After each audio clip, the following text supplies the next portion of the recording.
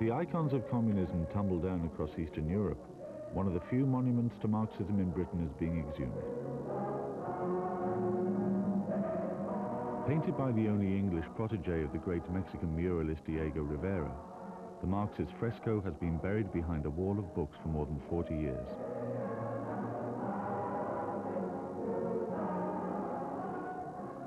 The Marx Memorial Library in Clerkenwell Green, the spiritual home of British socialism since the 18th century, commissioned the mural in 1935 from Viscount Hastings, son of the 14th Earl of Huntingdon.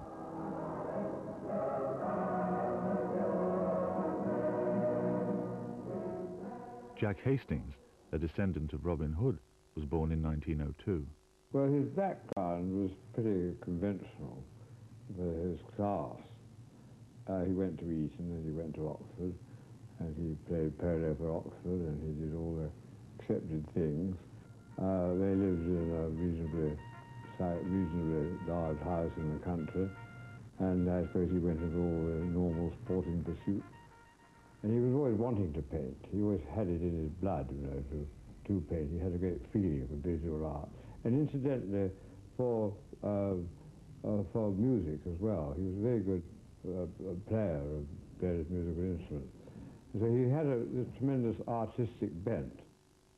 After Oxford, Hastings married Christina Casati, daughter of the notorious Marchesa Casati, one of the most extravagant and eccentric hostesses of the era. Hastings' parents disapproved of his marrying a Catholic and a foreigner, so he ran away with his bride to the island of Madeira in the South Seas, where they lived in a house called the House of Dreams. Christina was the sort of person who appealed to his wanting something different, wanting something away from convention, wanting a person who didn't have a normal English background, because I think that sort of bored him. And so they got on very well indeed for a time.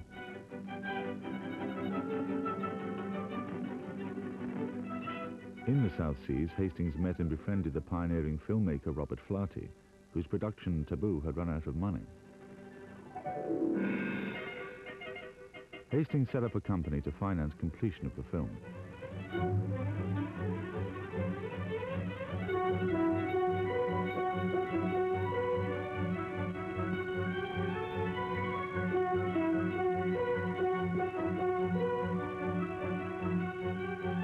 He started to paint seriously, and by 1930 was anxious to join the artistic mainstream.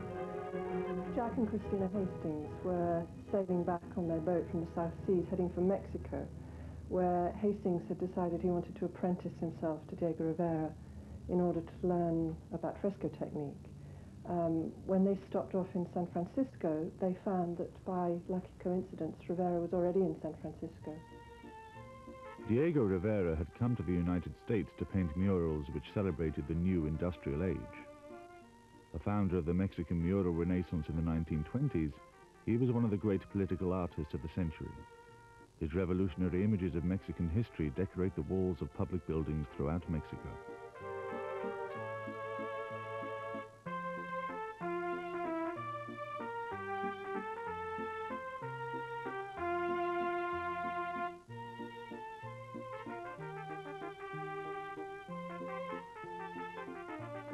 In San Francisco, Rivera took on Jack Hastings as his chief assistant. Their first collaboration was the Allegory of California for the Pacific Stock Exchange.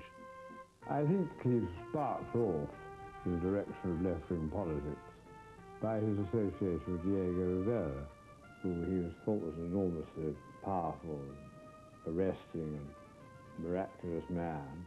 And he, of course, Diego Rivera, was somewhat of a revolutionary. And this interested Jack, and he accepted the general left-wing view of the time that capitalism was a washout, and it would cause a great many people to starve and needn't, and everybody was getting a rotten deal.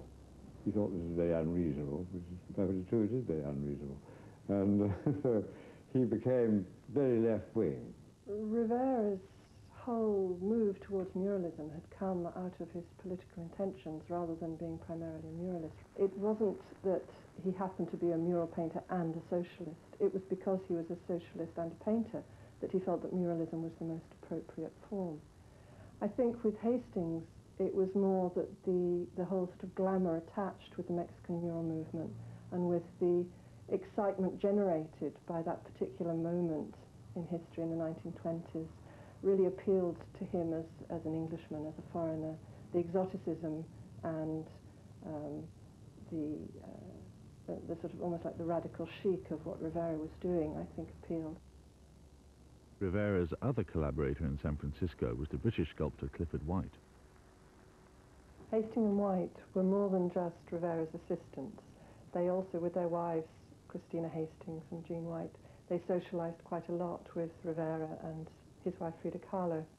They also formed the subject of each other's work. There's a painting from the San Francisco period of Jean White by Frida Kahlo, and White and Hastings figure in Rivera's mural in the Art Institute there. As a group of three couples, they did quite a lot together, and there were various intrigues emerging from this, what obviously became a fairly incestuous relationship over this 2-year period when they were working together. After San Francisco, Rivera was commissioned by the Ford family to paint a mural on the theme of Detroit industry at the city's Institute of Arts. He took Hastings and White as his assistants. The three couples stayed at the Wardell Hotel, and relationships became increasingly intriguing. The Whites received this envelope from Frida Kahlo. In answer to Mrs. White. It contained this sheet of drawings.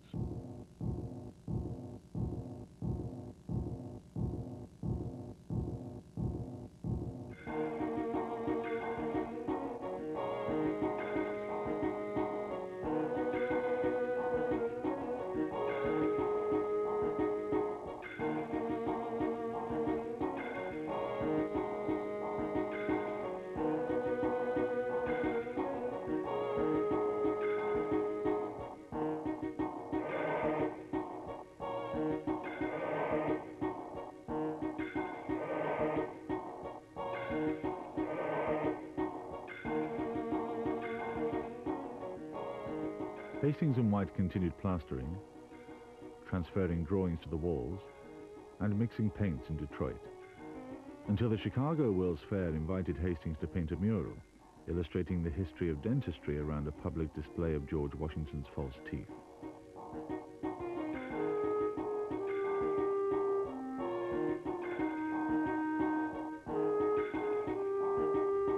In March 1933, Rivera went to New York to paint a mural for J.D. Rockefeller's new Radio City building to be called Man at the Crossroads, looking with hope and high vision to a new and better future.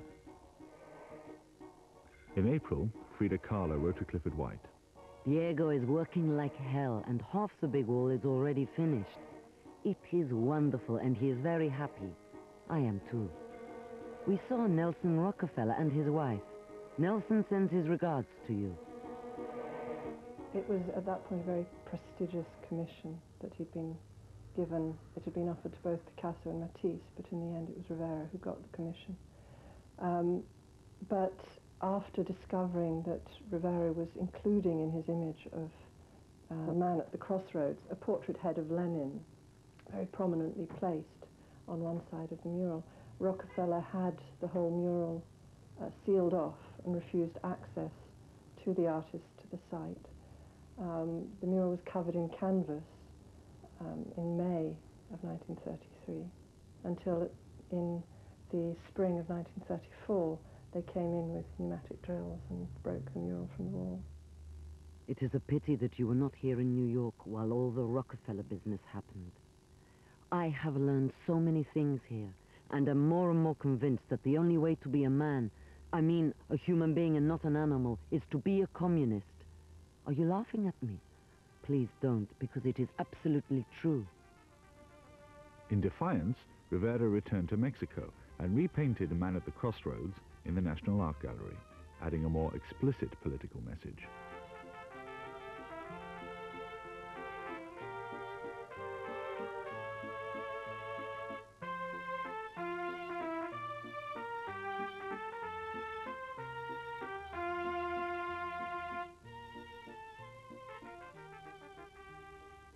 On Hastings' return to England, he was commissioned to paint the first true fresco in Britain for 400 years.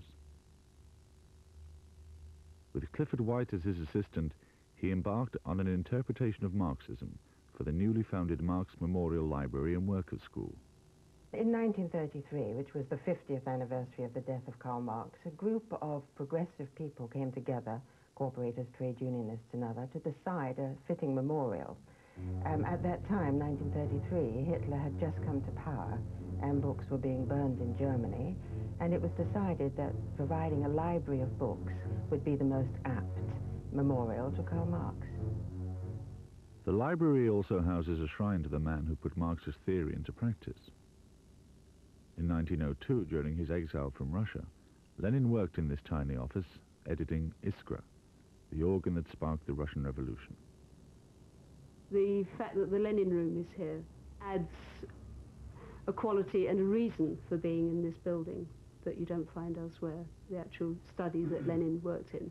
Elsewhere, say for in Switzerland that Lenin's been associated with, they've all sanitized it. You'd never know anybody ever sat in the room, let alone somebody who thought and wrote a lot. Since its inception, the library has depended on voluntary labour to keep it going.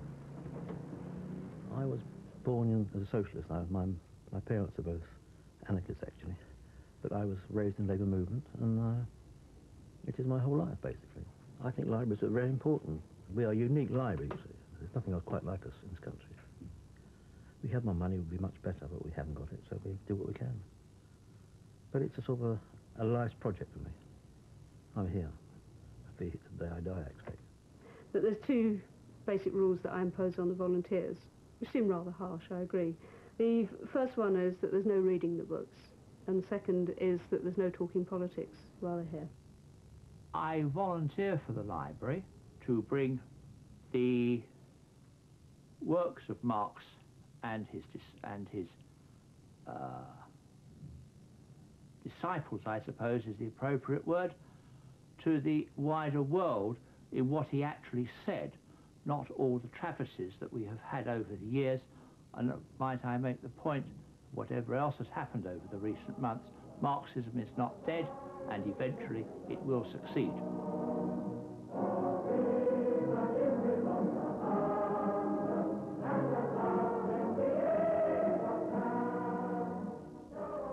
The vaults and corridors of the library are overflowing with the revolutionary literature of the past. In 1949, Hastings' fresco was lost behind a wall of 20th century political theory. The mural was covered up in the late 40s when the emphasis of the library changed from the workers' school to the library, and the books were brought upstairs, and basically they ran out of shelf space and had to cover the mural to accommodate all the books. It's very ironic in a sense that after the enormous scandal of the right-wing establishment attacking the cause of artistic freedom in the destruction of the Rockefeller Center, what you have with Rivera's assistant, Hastings, when he comes back to England to decorate the walls of what one would assume would have been a fairly safe location, the Marx Memorial Library, that too suffered a similar fate. We're very conscious at the moment of the history of this building with the 20th century press going right back even to the 12th century. It has associations, and I feel it very appropriate that this mural should be exposed.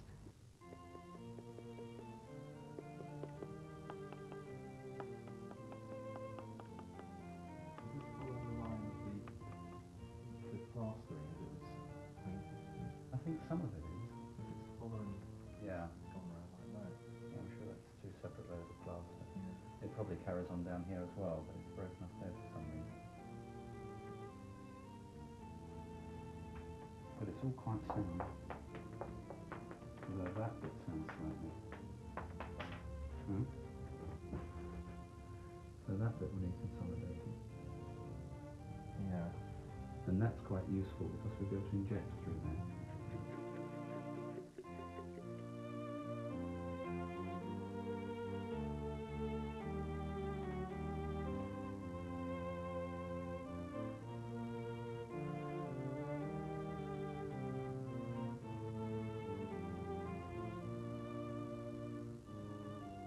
I remember when I was told about this mural and I came to see it, there was books in front of it, and I screamed. Here we go again, the visual illiterates covering up paintings with books. Books have always been considered sort of sacrosanct by socialists and communists and Marxists. And these visual icons to that period are considered sort of secondary. Amongst large sections of the left, there is a workerist attitude that conceives of all sorts of cultural activity as being wet, as being namby-pamby.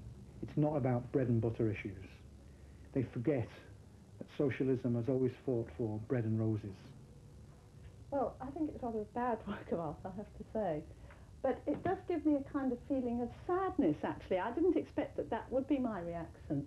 But with these kind of soft, sort of rather faded colours, it sort of gives me this feeling of a kind of rather faded vision of what, you know, British Marxism felt it was. And it's very, to us, very oversimplified view of the sort of revolutionary process and what would happen after the revolution.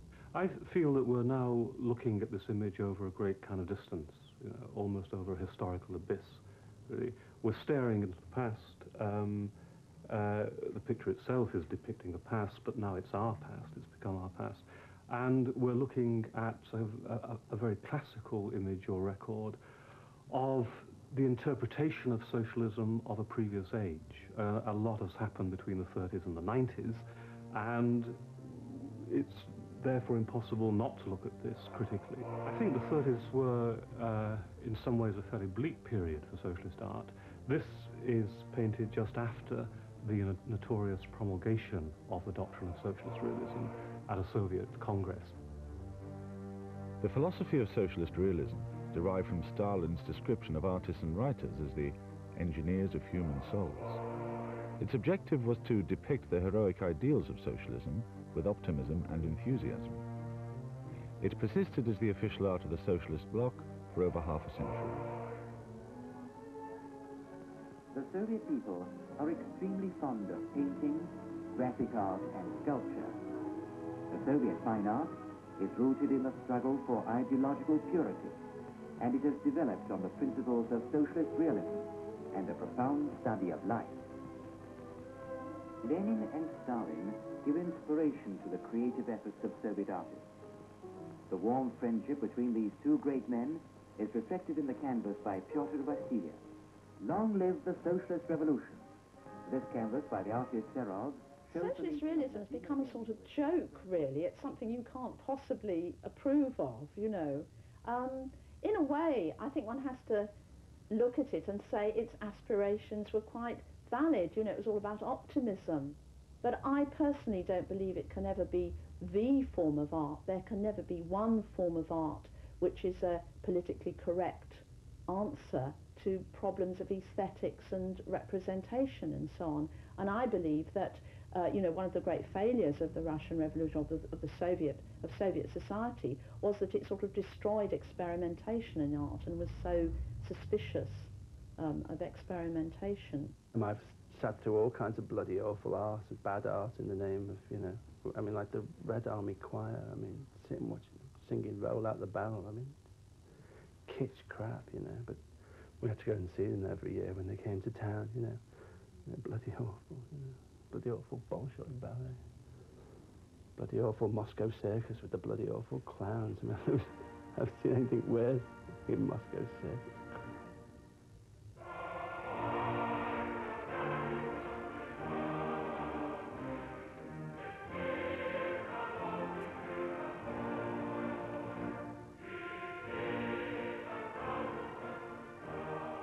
There was an idea current in the 30s and right up to today that artists should reject what was considered to be bourgeois canvases and go out and start painting on walls. Agitational works which they felt sort of epitomised the struggle for socialism, and murals was one aspect of that.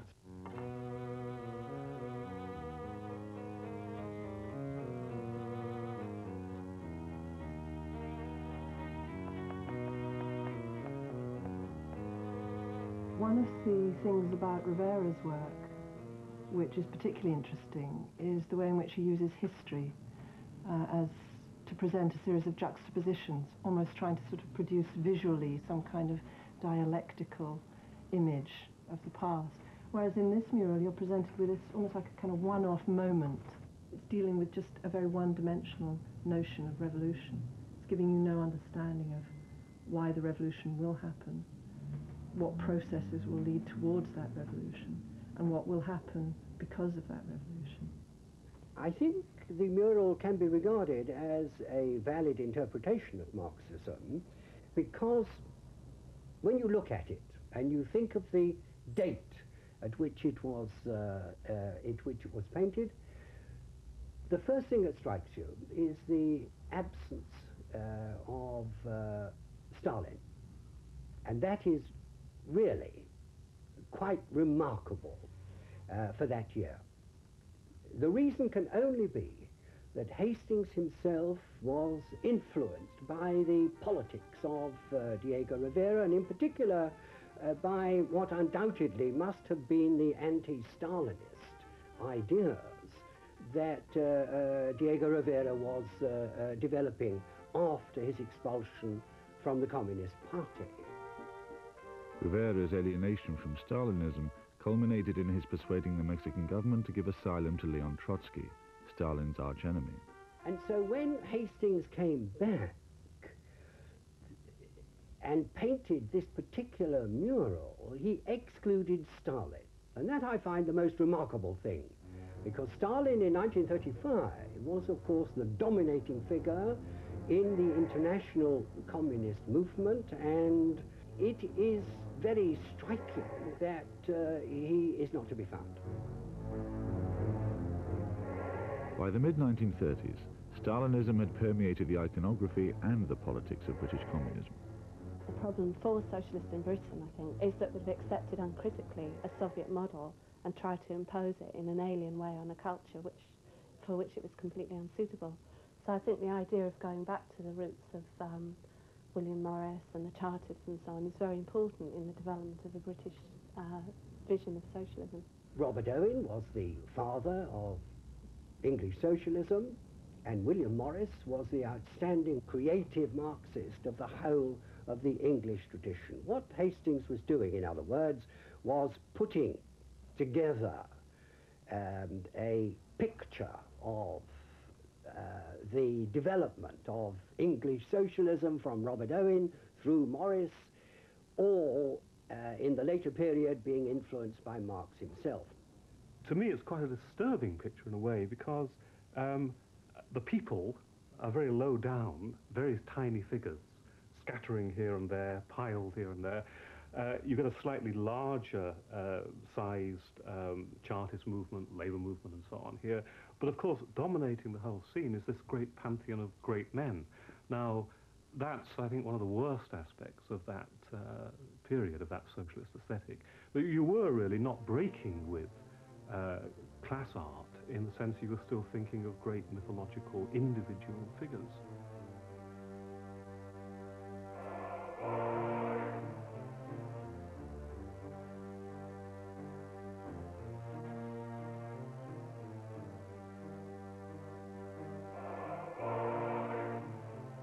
There's the kind of replacement of conventional deities with the new deities, you know, of Marx and Lenin and Robert Owen, some of the people with beards. And there's also one of the things that's always seemed to be particularly foolish about the kind of socialism of my parents, communism that my parents certainly involved in and I was involved in. So it's always this kind of assertion that the kind of, you know, workers' paradise is inevitable. It's going to come, comrades, you know, the strike, we will be victorious. Whereas I always thought people should say, you know, when they're making speeches like during the mine strikes, look, we've got a big problem here. You know, the chances are we're going to get completely knackered, but we've got to do it anyway. You know, that kind of foolish kind of optimism. You know, that, I mean, it's not at all inevitable that it's, you know, socialism or whatever. Despite what Marx said, you know, it's highly unlikely. I mean, it doesn't mean that you should necessarily not fight for it, but I mean, to go around thinking, well, you know, we don't have to do anything. If it's inevitable, we might as well just sit and wait.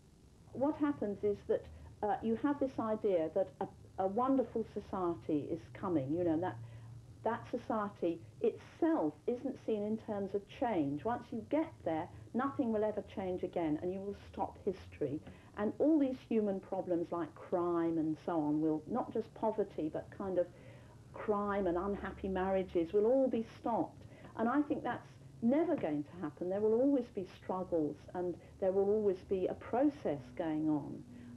And one of the problems, that's one of the problems about socialist realism, that it really kind of is the painting of that idea that we will actually reach a perfect society which doesn't need to change anymore.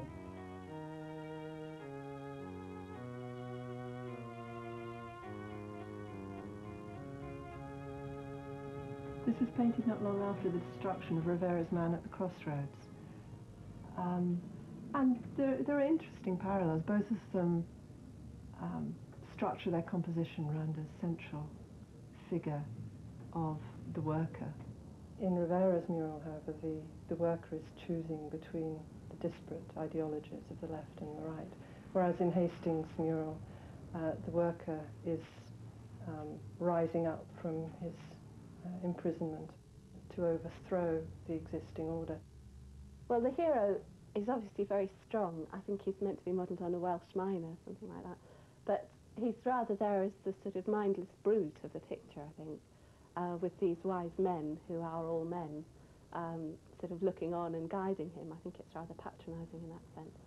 And there's also the kind of romantic deification of the kind of dopey working class, really. You know, all this is like he's who it's being done for, but he's obviously a bit thick, really, isn't he? The poor love. He needs looking after. He needs telling what's best for him by the central committee. You know, he can't. He's like the sort of like the cart horse in Animal Farm. You know. So he looks like a sort of boyfriend of W.H. Auden or something. You know, you can imagine him going to the Café de Paris with Christopher Isherwood or some sort of, you know. I must say, I've never thought of the central figure as homoerotic, though once you've heard that, it becomes incredibly obvious. I'm sure it wasn't, well, I imagine it wasn't intentional. But I suppose it's all part of this kind of overvaluation of masculinity. So although there are a lot of women and they're playing their role, somehow there is a kind of glorification of masculine power or male power.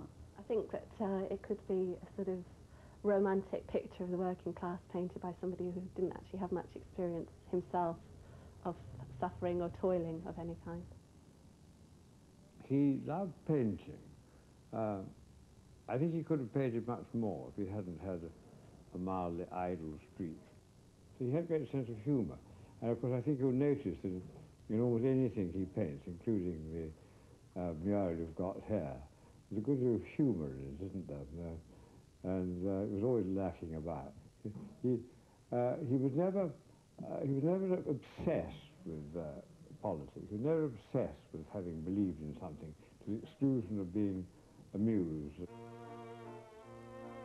Hastings continued to paint frescoes after Marx's house, mainly in the stately homes of his friends and relatives, but never again with such strong political content.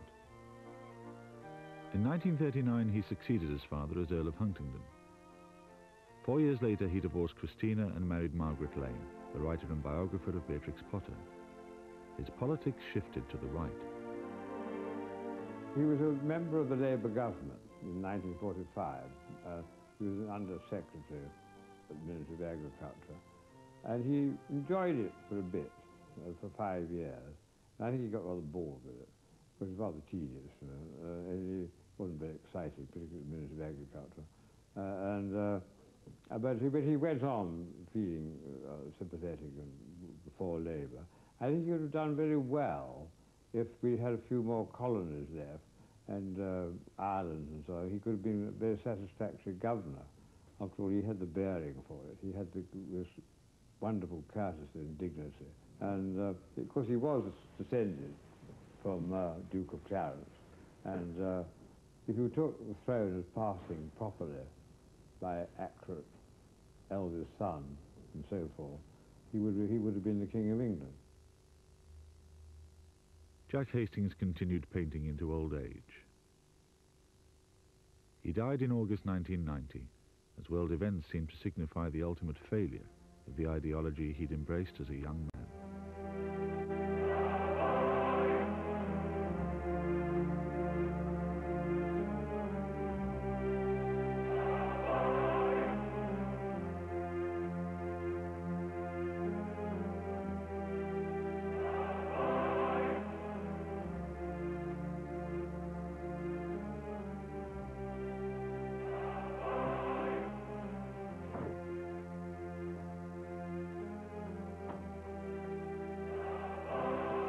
Well, I think that Marxism was abused over the last 40 years, and that far from being seen as something on which people should draw and apply to their own society and think for themselves, it was used as a dogma and as something which gave you the answers before you even looked at the problem.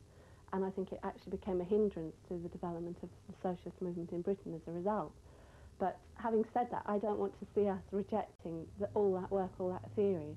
And I think there's a great deal in what Marx wrote about exploitation, about understanding class conflict, which can be used in a creative way. It's a soppy thing to say, but I still consider myself to be a Marxist. You see.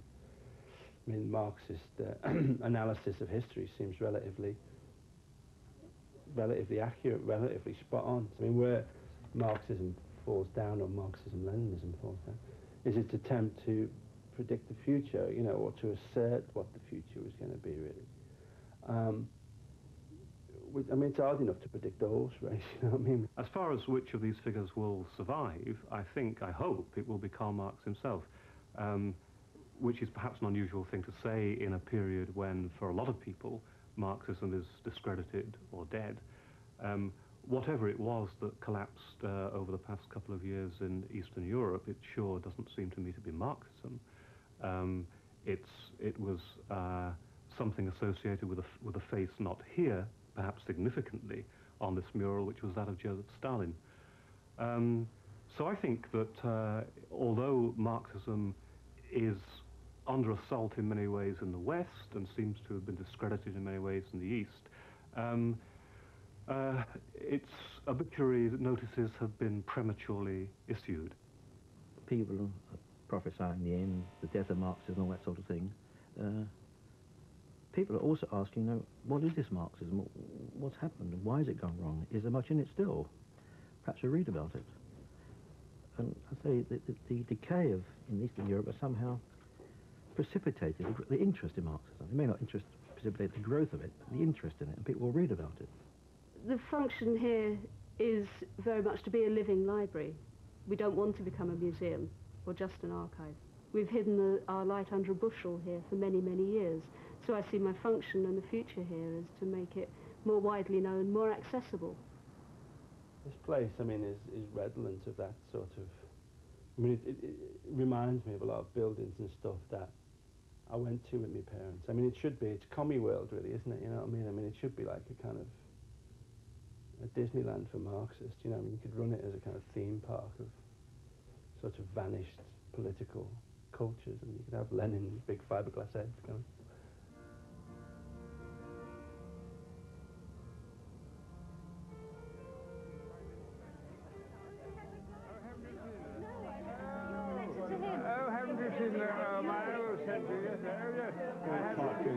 I mean, I have been here over the years, but so long ago.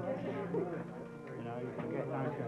Yes, well, it's tucked out of the way one can easily forget that it's here. Yeah, oh yeah, yeah.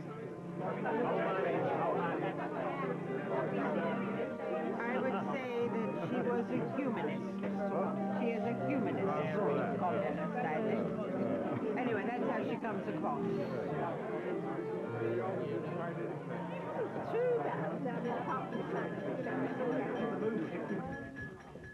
Right. Good evening, ladies and gentlemen, friends. It gives me great pleasure to welcome you to the Marx Memorial Library on the occasion of the unveiling of this magnificent mural. Viscount Hastings, Earl of Huntingdon, descendant from the Plantagenet throne, perhaps reflected more towards his association with Robin Hood when conceiving this mural. At a time when there's been increased interest in Marxism and in the use of the library, we're particularly pleased that the mural has been exposed and restored, and it fills me with pride and pleasure to lower this curtain.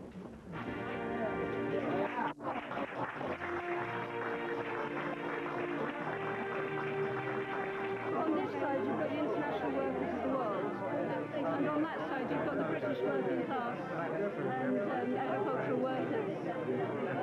And in the middle is the bourgeoisie, the old order, all crumbling down. William Morris and Lenin. You see, Lenin worked in this building. Of course he did. So that was a particularly important connection here for us. Yes. Oh, sorry. It's so strong and fresh and new, full of hope. I mean, it's as though the last 40 years haven't happened, isn't it? You know, one might almost believe in it again. Tremendously good news. I think you would have been very excited because so much of what he and my grandmother did together was all about creating these sorts of not only murals but also the ideology that went behind it. It was very much part of their lives.